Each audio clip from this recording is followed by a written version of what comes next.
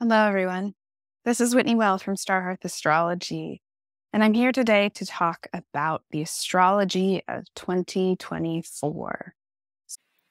Welcome to Starhearth Astrology. So, Happy New Year, everyone. What are we looking ahead at?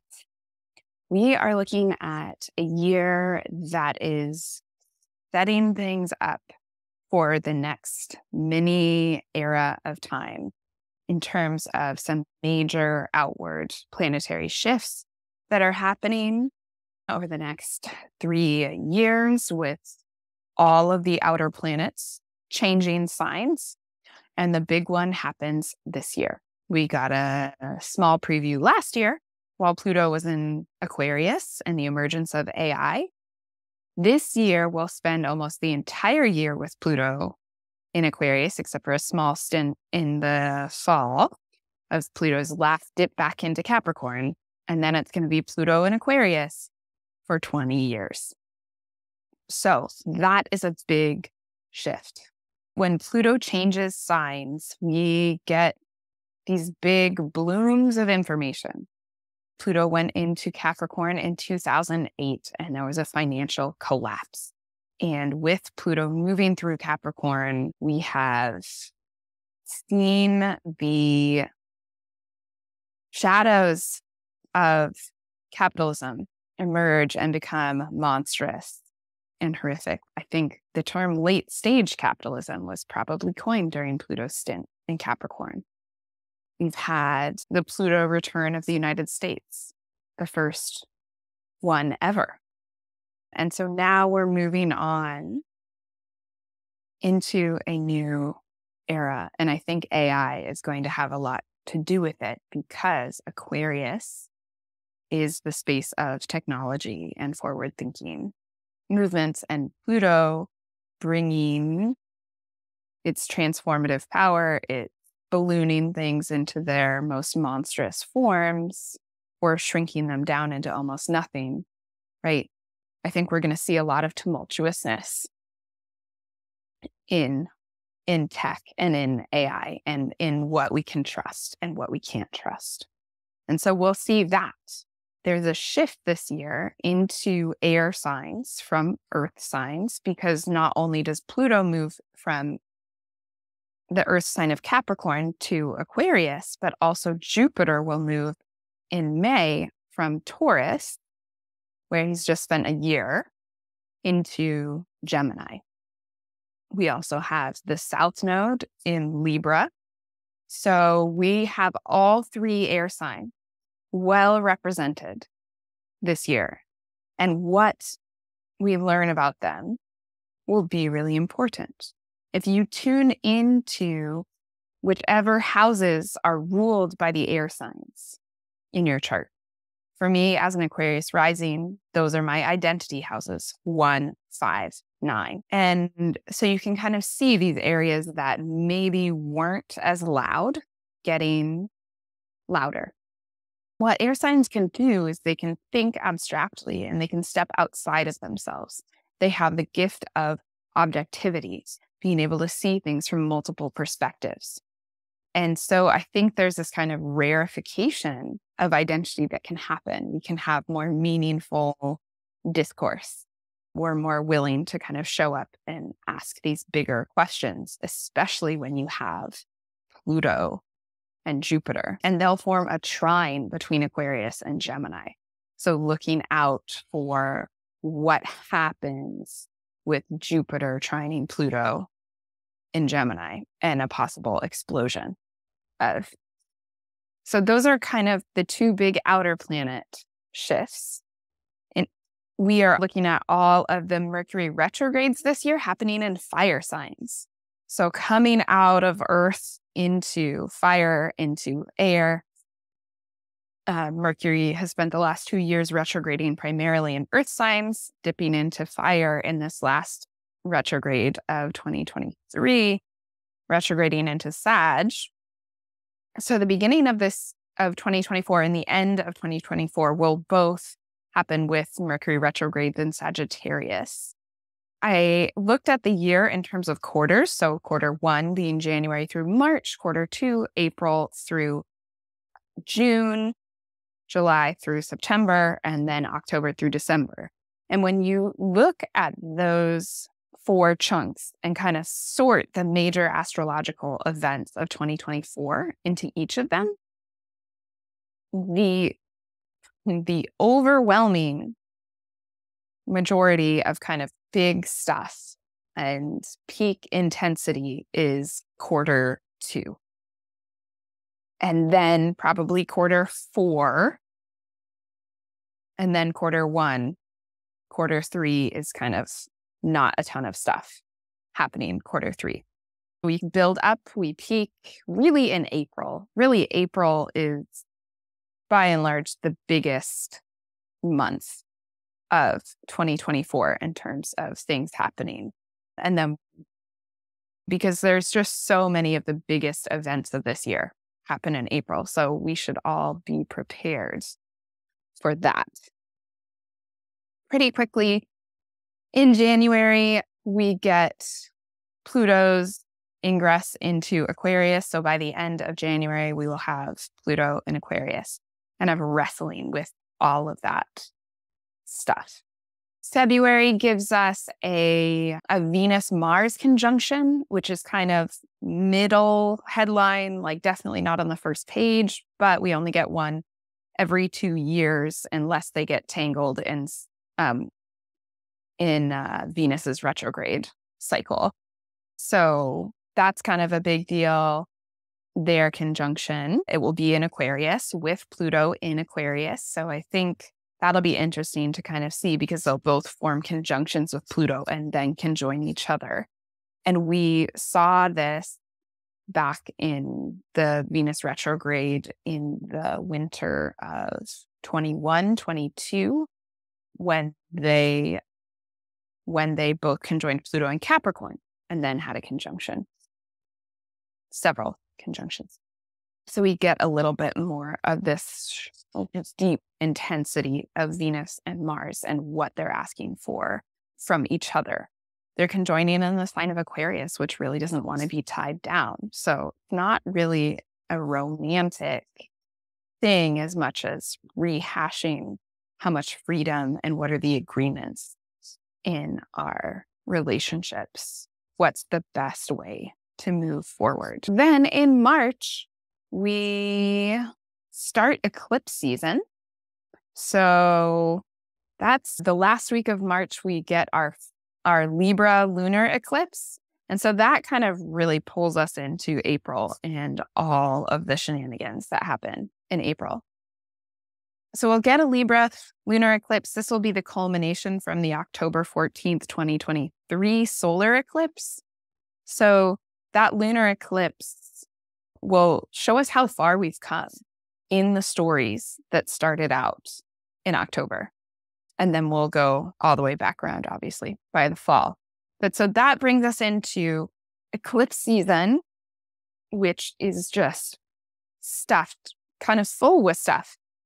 Because we get this solar eclipse that is being called the Second Great American Eclipse on April 8th.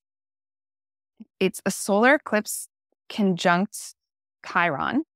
So right deep in our wounding, collectively around wounds, around the authentic and spontaneous self, but happening at the same time as that eclipse, Mars and Saturn are perfecting a conjunction.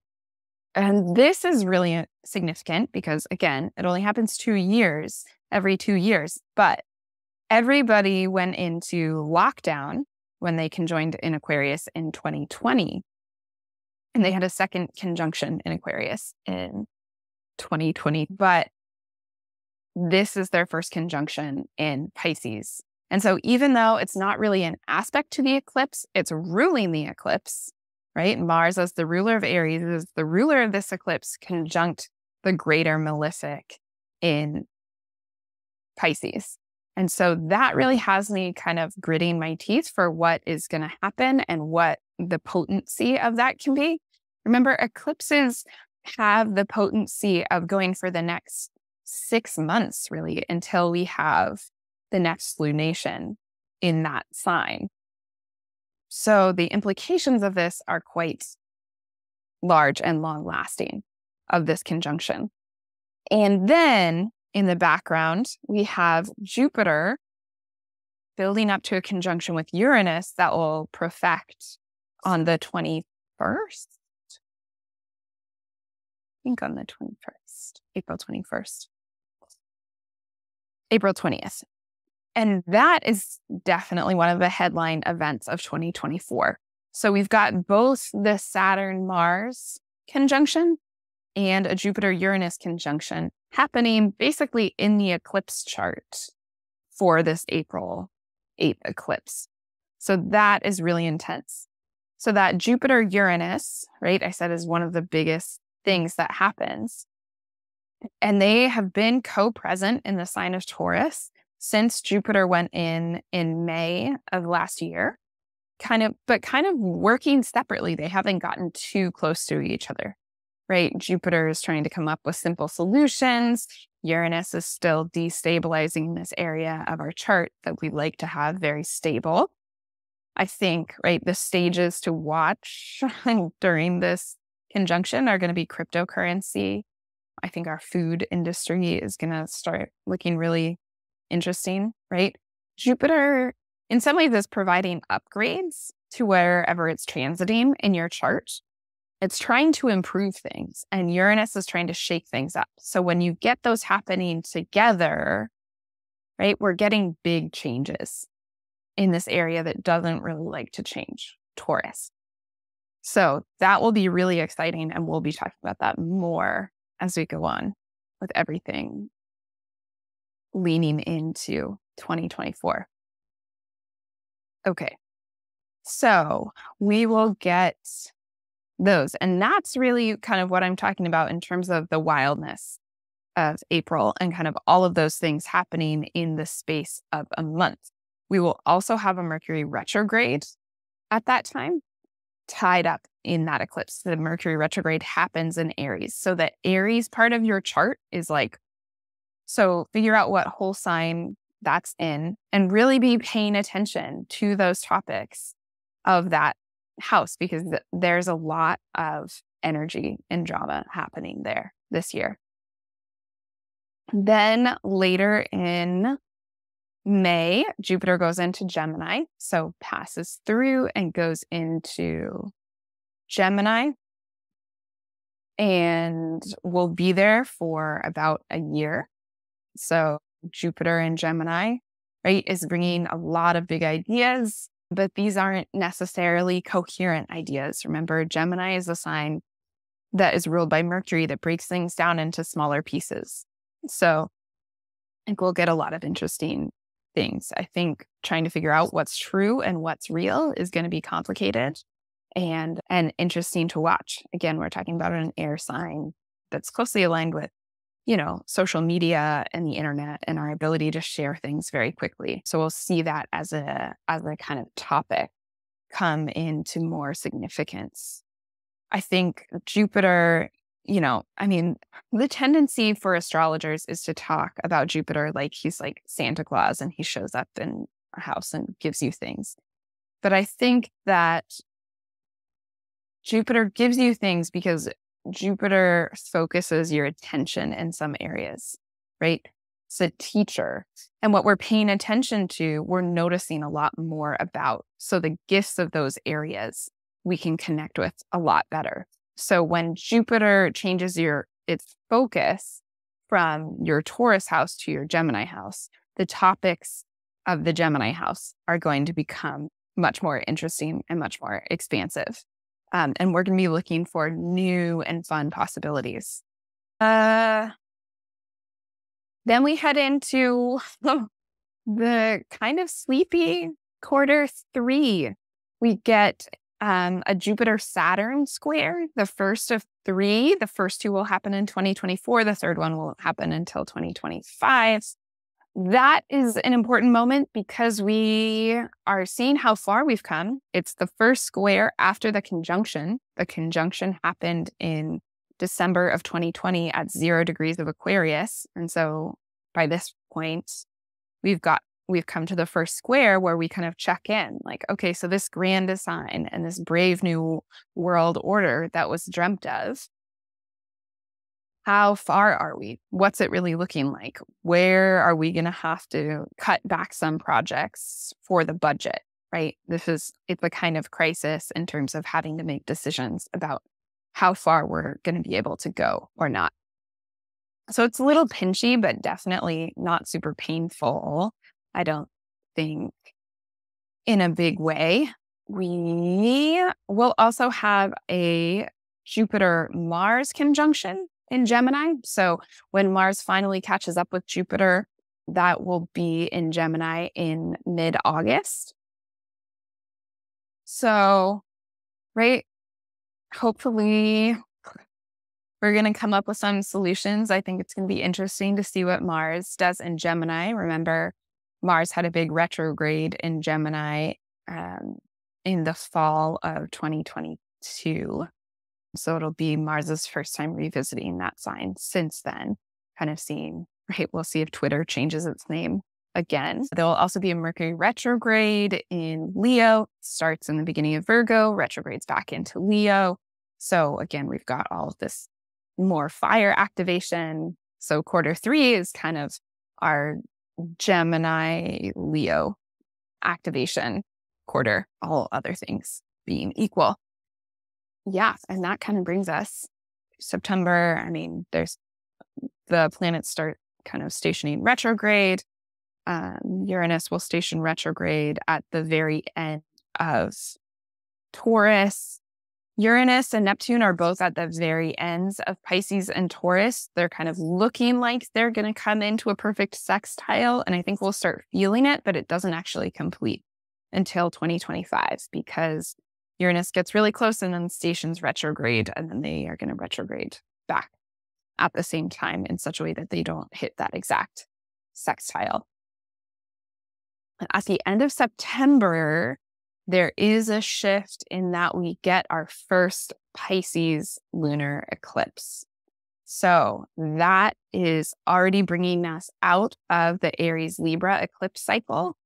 And by 2025, we'll be completely out of it. The nodes are still going to stay in Aries and Libra until the beginning of 2025, but we get our first Pisces eclipse. And I think that will be a really interesting change in focus, pulling more of our experience to the house of Pisces that has been brought back into focus or realms by Saturn's time there, and also hearkening to that Saturn-Neptune conjunction that will happen in Pisces in 2025.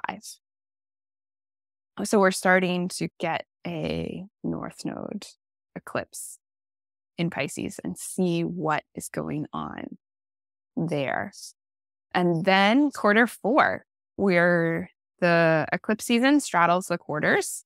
So then we're still in eclipse season. We've got our final solar eclipse in Libra. It happens at 10 degrees of Libra.